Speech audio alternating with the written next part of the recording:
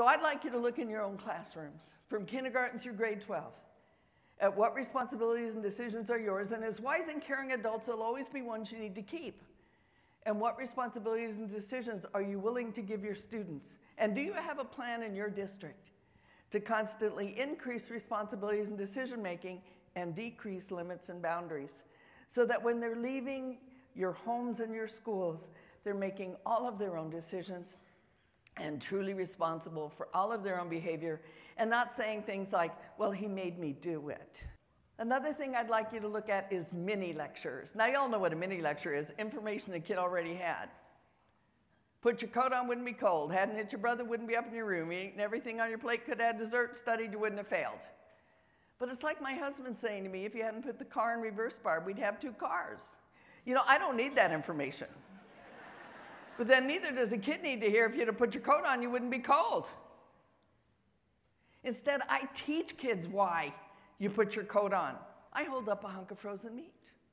I say, kids, look at this meat. It doesn't move, does it? It's kind of cold, isn't it? Now, feel your bodies are kind of warm, aren't they? Feel the heart it's moving, isn't it?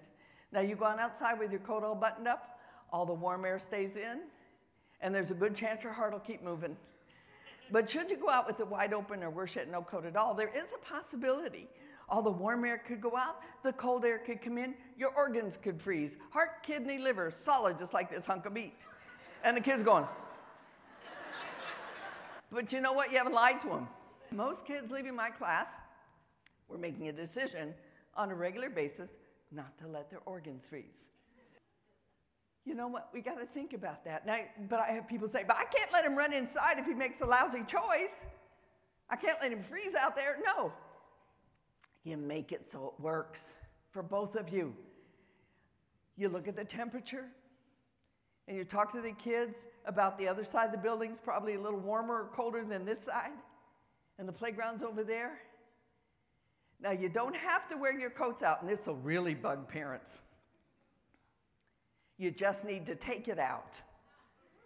And if you decide to wear it, you're welcome to. They get to make a choice. You see, we just got to be creative in how we let them truly make choices.